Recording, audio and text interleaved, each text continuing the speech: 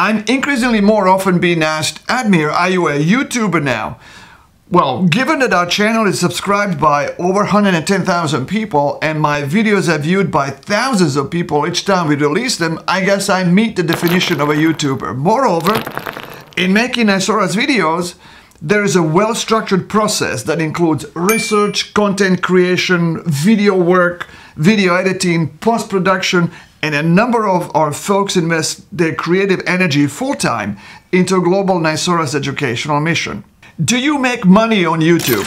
Well, if I did this for money, it would not make any sense financially. I'd make a lot more money working in McDonald's after the work in the clinic. Why do you make YouTube videos then? Well, YouTube really democratizes education. Our channel allows us to spread knowledge and promote better clinical practice worldwide free of charge as we reach far more healthcare professionals than any physical meeting. And the videos on the channel have enduring value for years to come. And it allows us to create our own community. How do you support the team working on the channel then? Well, we support the channel through subscriptions at NYSORA's No Black app and the Compendium of Regional Anesthesia. But in this video, I will introduce a new section on NYSORA's YouTube channel with unplugged style, members exclusive clinical content. In the trailer, you will see the snippets on how to get the most out of pink blocks, how to prevent catheter failures, tips to musculocutaneous and superficial peroneal nerve blocks, and more. And if you like what you see in the upcoming trailer, I invite you to become the member supporter of our channel and gain access to one-on-one education with Dr. Hadzic, available only to members. These videos with clinical tips and tricks from clinical practice will help you quickly improve your own regional anesthesia skills. And your subscription of only $6 a month will help us deliver free education on YouTube for everyone until end of time. And now, buckle up and let's see the trailer.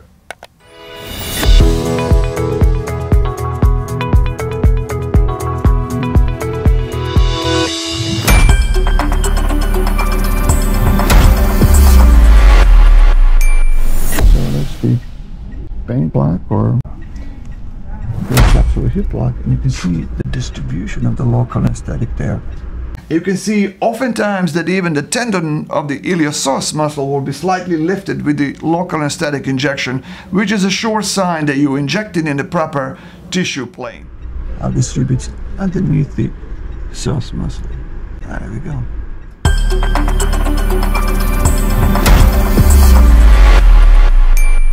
In this video, we're going to see how catheters that are placed in the perineural space tend to breathe or easily can be dislodged from their therapeutic position. This is why you always should place catheter 3 to 5 centimeters deeper than just a catheter tip in a therapeutic position. Let's watch this video. Here's an example how a simple breathing will let the catheter move in and out. There we go.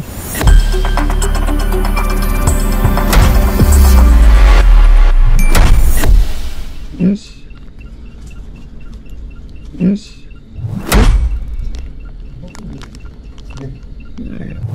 In this video, we're going to review a standardized technique that will get you the views of the superficial peroneal nerve each and every time.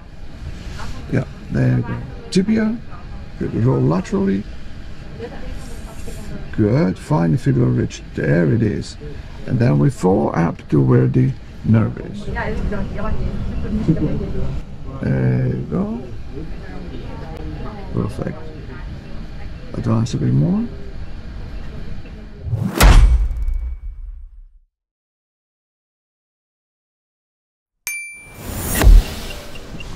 See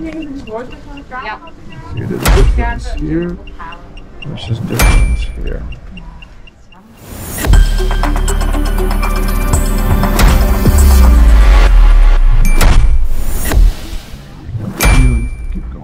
Keep going, pop in, yes.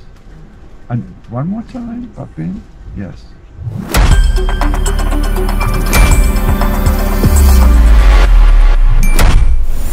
Okay, so we're going to do musculocutaneous nerve now, which maybe one is there. Let's see the brachial plexus really quick, how it relates to brachial plexus.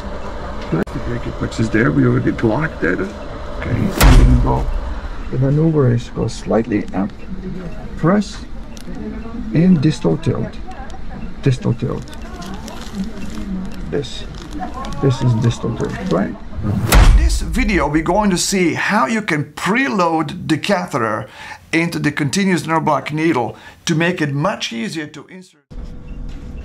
10 centimeters. Now, what you have to make sure is that you pull back the catheter into the injection chamber, because as long as the catheter is inside the needle, you actually cannot inject. So that the membrane closes, and when the membrane closes, the catheter is then held in place.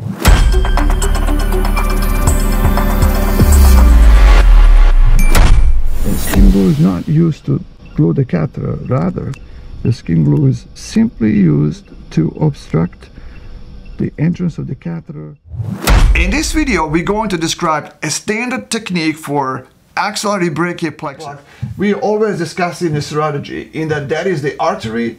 There is somewhere around in this sheath nerve would be outside of the brachial plexus sheath, which requires another specific injection between the biceps and the coracobrachialis tendon. You go outside brachial plexus, so you can see the advancement of the needle towards the brachial plexus. Yes, in between the artery and the radial nerve now.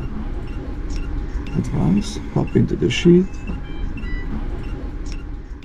In this video, we're going to see one of the most common mistakes that practitioners do when performing a femoral nerve block. Your nerve is to the left. That's your nerve right here. Now, okay, we're going to do another.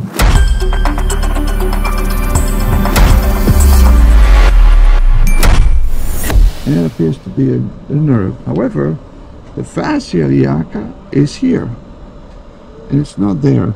Therefore, likely this will be the nerve. Infraclavicular brachial plexus is a useful block that you can do when other approaches are not available. See the hand movement if it occurs during nerve stimulation, and that's the anatomy. So what we're looking for is a triangle here where these are the ribs and this is the chest cavity here. That will be your lateral cord, that will be your posterior cord, and that will be your medial cord. There. Yes. Good. Balance. Now you can redirect your needle. Yes. Good. Very good. Keep going. Keep going. Keep going. Keep going. The only time when we're going to do another injection medial to the artery is when this spread does not appear to be spreading around the axillary artery adequately.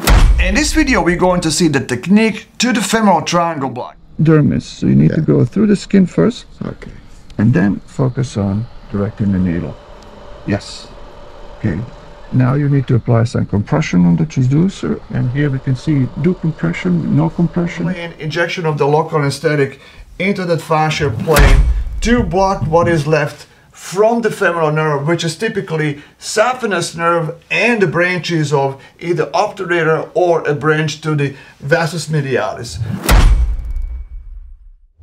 As you can see, these are just amazingly practical insider's clinical tips. And if you like what you just saw, you can get a lot more by supporting NYSORA's channel and its free education by becoming a member here. As a member, you will gain access to weekly new teaching videos one-on-one with me with techniques from NYSORA's practice and become a regional anesthesia star in no time. To become a member, go to NYSORA's YouTube channel, find the membership tab, click join, and follow the instructions. Your support will go a long way to democratize education worldwide. See you in the members community.